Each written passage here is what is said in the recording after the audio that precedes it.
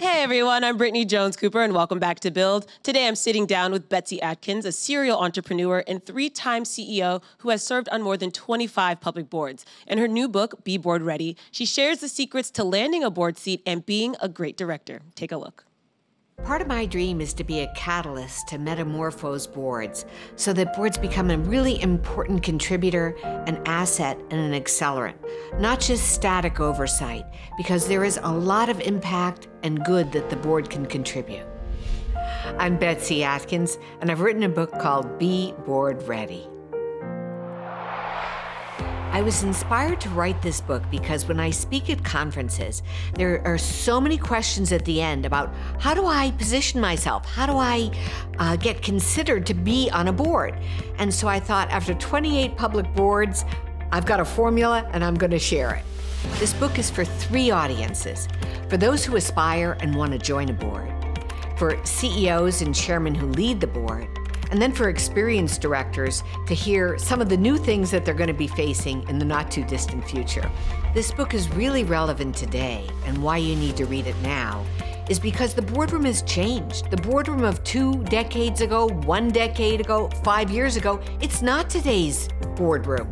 It's a different level of engagement if you're going to add value in the boardroom today.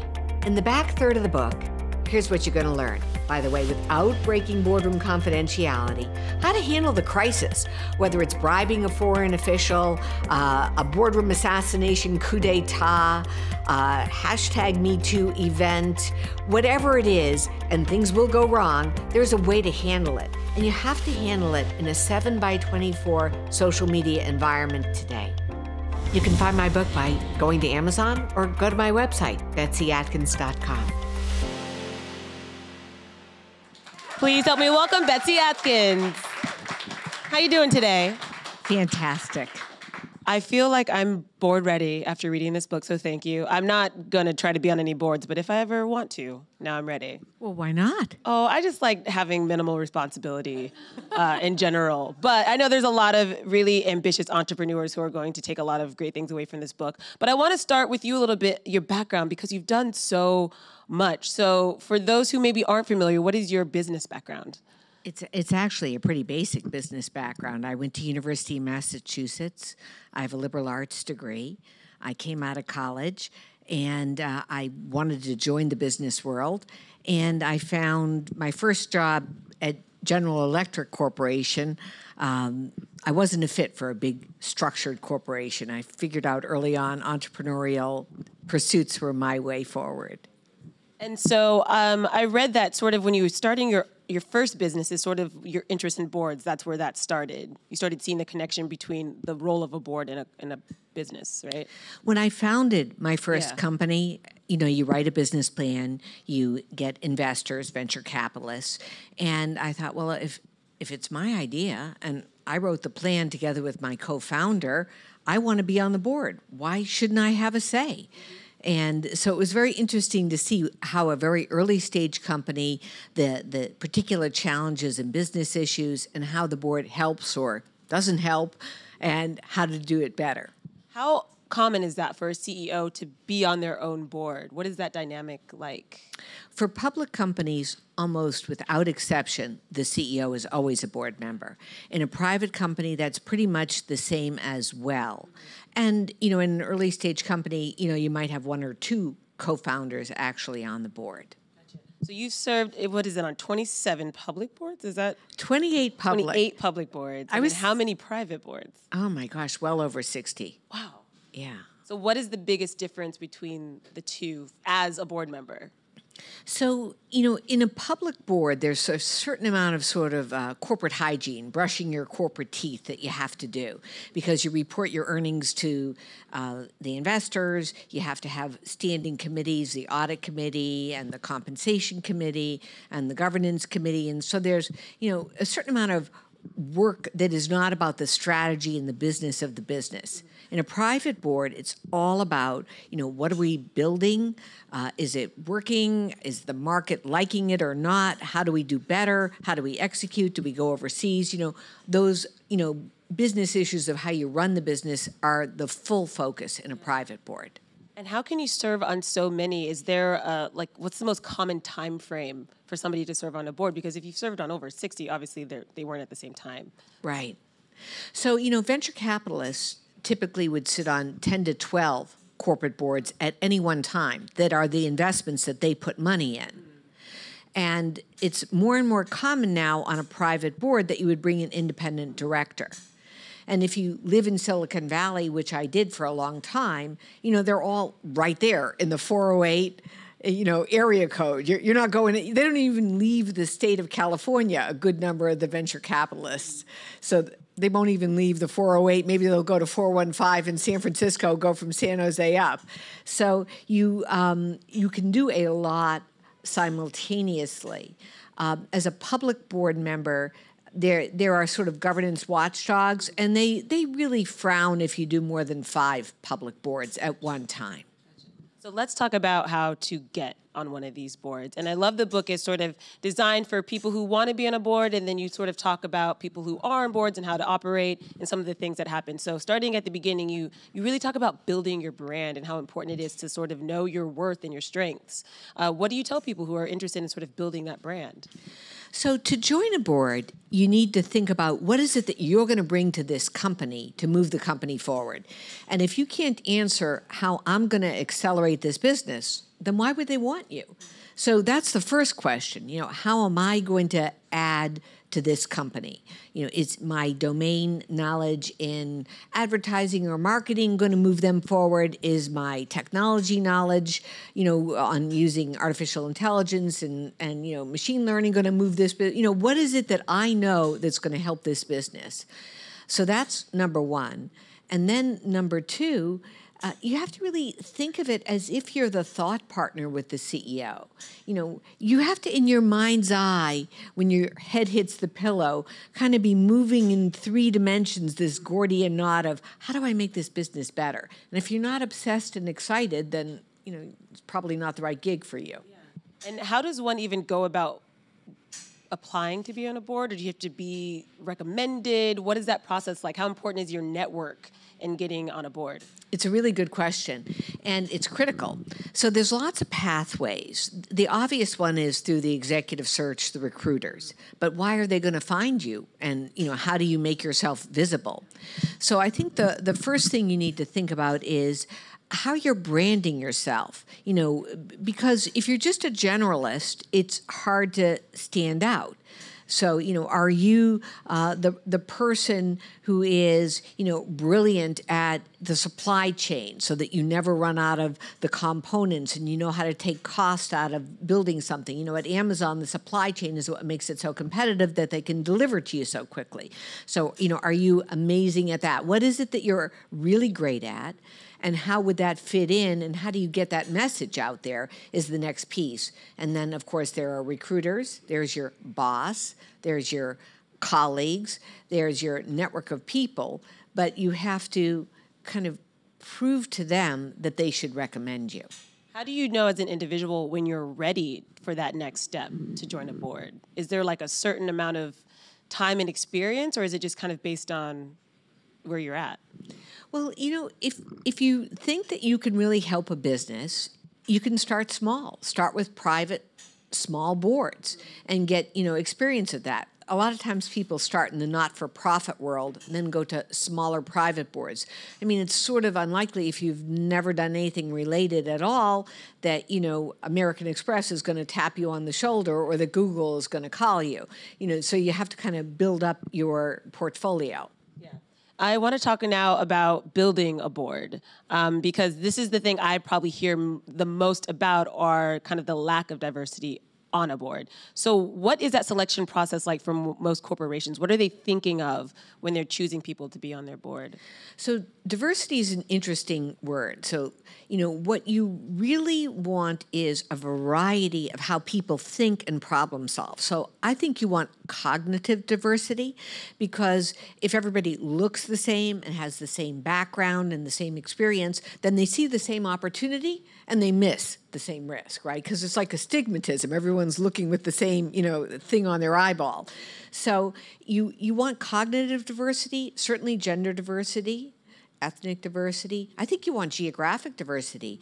All corporations in the U.S. do about 55% of their revenue outside America. So I think you want that. And then you want skill diversity. You want people who have financial background, the specific industry background, technology background. You want a range of skills so that, collegially with the 8 to 10 people around the table, you're able to kind of see the future, identify the risks, and, add value to the company. Do you think that's happening in the U.S. with boards? Do you think that they're having that sort of cognitive diversity and looking at things sort of a little more holistically than they used to? Improving, not there yet. I'd say, we lag in what we need to get to, because I think people get on a board, they don't want to give up the gig. And, the rate of change in a company, 50% of all companies, they disappear in a decade. It's unbelievable. So, think of all the companies half of them are going to not exist as independent companies. So with that rate of change, you need to refresh your board more often, because everyone's using a stale playbook. And, you need to have the skills for the sort of part of the journey the company is on. If you're going from 50 million to 200 million, that's a journey. If you're going from 1 billion to 2 billion, it's a different journey. So you want people who've been on that journey. Yeah, absolutely. In terms of gender diversity, I read something that the UK actually has this new law in place that I think 33% of their boards have to be female by 2021.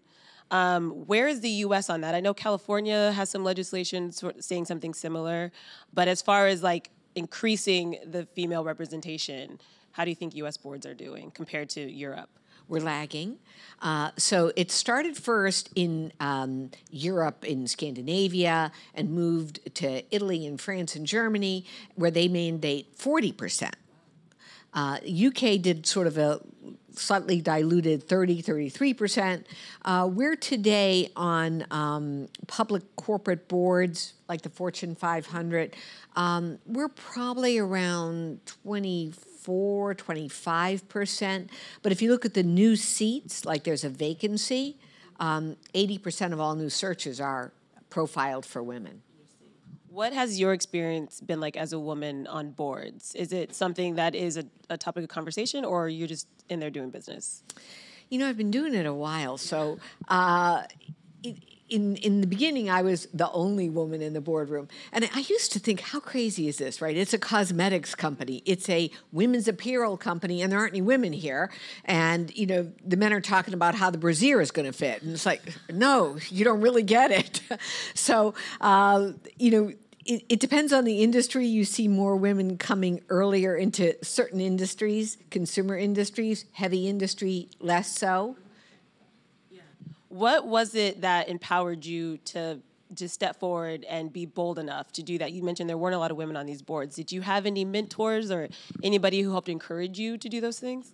Well, I think absolutely everybody, if they want to, should go for it. Why would you self-limit? If you have a dream and you want to go for it, have the courage to try, be tenacious, be focused, and, why not you? Of course you could do it. I didn't actually have any mentors now, but it's interesting. There's not only a lot of women mentoring groups, but there's groups like Him for Her, and, groups that are helping to reach down and get women onto boards. But I think you can create and develop relationships with your colleagues and your boss who will mentor you and then sponsor you. The difference being is mentoring, you call me, we have a chat now and again. Sponsoring is, I call up Verizon and I say to the board of directors, Brittany's ready. You need someone from media. You should put Brittany on the board. I'm sponsoring you. I'm making the call, as opposed to I'm just coaching you, which would be mentoring. But Betsy, don't do that. I told you I don't want any more. You're ready. I don't want any more responsibility. I'm good right here where I am. I asked that question because I would imagine, and I read something that, you can put one woman on a board, but really it's not until there's 2 or 3 that those voices are really kind of recognized and heard. Have you had that experience? It's true. Yeah. I do think that the bridge building and some of the softer skills that women bring are very helpful, particularly when there's a disagreement. And yes, I think whenever you get 2 or 3 people, it resonates. So, for example, my background's all in tech. When I'm the only, quote, digital director, and I'm talking about AI and ML and the data lake, they're glazing, and they're like, what are you talking about? And I say digital transformation, and they can't turn their cell phones on. So, no. So you need to have 2 or 3 people to actually start to influence effectively. I think you're right. And typical board size is 10 to 11, up to 12. So we need more women, 2 or 3. Well, at least, right? Goal. That's our goal. Right. We're going to get, America's going to catch up very shortly, and I'll tell you why. So if you look at a big company like Apple, Google, Verizon, about 80% of the stock that's bought and sold is owned by these big index funds. That's Vanguard, Fidelity, State Street Global Advisors, BlackRock, Blackstone, these big funds. And they have very strict governance guidelines. And 2 years ago, they started doing withhold. In other words, I won't give you a positive vote. I am withholding my vote unless you add more women. And that was a huge catalyst because there's only, if 80% of your stock is held by 10 or 12 of these companies and they say to do something, you're going to do it. And of course, we know boards are not scandal-free. And when they do make news, it's usually really big and really bad. And so your book offers some really helpful tools, I think, to board directors on how to navigate this landscape. One specifically was around social media, which I thought was really interesting, about sort of preparing social media responses to like your top 10 possible tragedies, I guess, or like horrible things that could happen to your company. Why is that important? So, in the past, it's called disaster recovery and enterprise risk management. That's what the audit committee does. They look at what are the risks to the company. So in the past, it was like, oh, there's a hurricane in Florida, and are you connected to more than one grid? Will the data center work? That no longer is what people are worried about. So now it's what bad, embarrassing thing could occur, and what are we going to do about it? So here's the example of good and the example of bad. So good is Starbucks, accused of, racial profiling. They immediately do a half-day training for everybody. It enhances the brand. It costs the shareholders in the company about $7 million. You couldn't buy that much good press and brand loyalty. Fabulous, responsive. They respond right away. They care. They're genuine. Okay, that's good. Bad, United Airlines. So they drag the passenger off, and nobody in the United board probably even knows because they're not connected to social media, and the company is hierarchical. And by the time they find out 18 hours later, they've lawyered up, and the lawyers, give them this very sort of measured response about we had to receipt the passenger. Yeah, you didn't receipt him. And you dragged him off, and everybody, remembers that you just suffocated a puppy 2 weeks earlier, and you didn't seem to actually care. So, you've just destroyed the brand value. So here's the learnable moment. Stuff's going to go wrong. You can't lawyer up. That's, last decade's playbook. You have to be ready. So figure out what are the 10 things that would go wrong. So let's say you're a restaurant. What could go wrong? A mass shooting, that would be very bad. Food poison everybody, contaminate the supply chain, cyber breach, lose everybody's data. So, there's a list, and the thing that goes wrong isn't the 10 you thought, but have the CEO practice and pre-vet, pre-record, be genuine, be human, be authentic, and don't call the lawyers, and care and be transparent, because everybody knows when you're hiding stuff. And, it's all out there in social media. It's not like people aren't going to know. So fess up, own it, and care about it, and tell them what you're going to do, and then go do it when you said you would. Have you been on a board where something like scandalous happened, and how did you deal with that?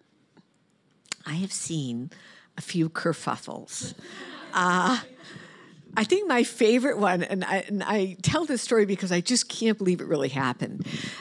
If you can recall WorldCom and the meltdown there, and Enron and those companies, they went bankrupt, and that started this whole sort of focus on the board. So right after that, everybody was very worried, and I was on the board of this rocket ship tech company called UT Starcom. So UT Starcom, it's like a $6 billion company, has a very high multiple. The stock's a high flyer, and we aren't forward hiring and forward building our team quickly enough. And the guy running engineering comes and says, hey, I want to be a general manager. Can't you let me do a rotation to another position? Sure, okay, go to Miami and hire the VP of South Central America and the Caribbean. He's an engineering VP. He interviews 3 guys. He picks a guy, doesn't do a background check. The guy's a convicted felon. Felon 1 hires felon 2 and felon 3. They cook up a deal with Haiti, and this was a company that sold modular small wireless base stations for cell phones in small areas. So Haiti's a small place, and the 2 felons, they find Aristide's brother-in-law. They cook up a deal to take the $50,000 piece of equipment, sell it for $300,000, and they're going to split the cash. And the whistleblower, Secretary Miami, calls and says something very bad is happening. The board flies down to investigate, and there is a bag of cash. Unbelievable. We intercept it. We righteously indignant. We call in the felons, and we say, you're really bad, and we're going to fire you. And they say, no, you're not. You're going to pay us each $1 million in severance. They blackmail us. Why would we do that? They said, well, WorldCom, Enron, we're going to tank your stock by about 65, 70%. We'll go to the Wall Street Journal. We'll say you have no internal controls and you're incompetent. Or you could pay us the severance and we'll go away. Because, we're felons and, this is what we do. And we were spinning in circles, right? We can't pay these guys. And so the reaction is, let's go call the police. Let's turn them in. This is outrageous. But then you remember, the board of directors works for the shareholders. We have only 3 duties, technical legal duties: a duty of care, to be careful and thoughtful; a duty of loyalty. We owe the loyalty to the shareholders. We're not in law enforcement. And to make a business judgment based on those 2 duties. So tanking the stock by 65%, for all the shareholders, that isn't the right business decision. Now, if you're in law enforcement, it's a different decision. So sometimes you have to make these really hard decisions. So we negotiated a much lower severance. It was $80,000. We held our nose. We threw up. We paid them. And, we didn't destroy the stock value. But it's an interesting moral and business ethics question, right? Because, your moral compass says, I'm not going to be blackmailed. It's outrageous. And then you have to put your business hat on, your director hat on, where you represent the shareholders and make that hard decision. That was like an ABC primetime drama. It was. I'd watch that show any week. That's fascinating. There's a few others, but that's a colorful one because it was an interesting, dilemma. A moral dilemma. Yeah, it really was. Wow, you should write books just about that. Yeah, no one will let me back in the boardroom. This company is out of business and gone, so it's okay. That's fair. Well, before we go, we do have a couple of questions. Our first one comes from Twitter. Kiki Cat XOXO wants to say, hi, Betsy. What is the best piece of advice you've ever received thus far in your career? The best piece of advice I ever received was not to give up, to be determined, to be tenacious, to be focused. And, if you fail, it's only a failure if you don't get back up off your knees. Two questions. This one. Hi. My name is Danny, and my question, you've spoken to it somewhat, but basically, in your experience, what do you really feel it is to be a powerful woman in such a patriarchal landscape? I think that you have to be willing to sort of put that aside or call someone out, if they behave inappropriately. And it's always better to do that sort of privately and let them not lose face. But if needed, you have to say, gee, that doesn't really seem like the right way to handle or speak about this or whatever. And if people make rude remarks, you just have to say, hey, that's unkind and that's rude. You can do better. Next question. Hi. We have a question from our site, buildseries.com. They were wondering, what's the biggest challenge you have to face in your job?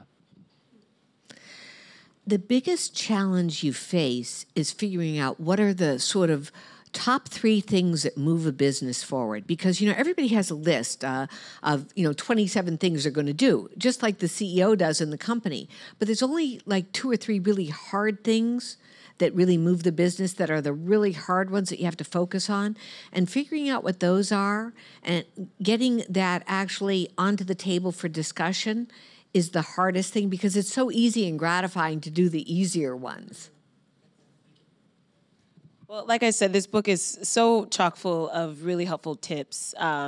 And it's so easily digestible, I think, was my favorite part, that I felt like I had this understanding of a world that before now felt very foreign and very separate. I think boards are sort of seen as this like elitist thing, but the way you broke it down, it's like, oh, if you work towards a path, it's really attainable for a lot of people.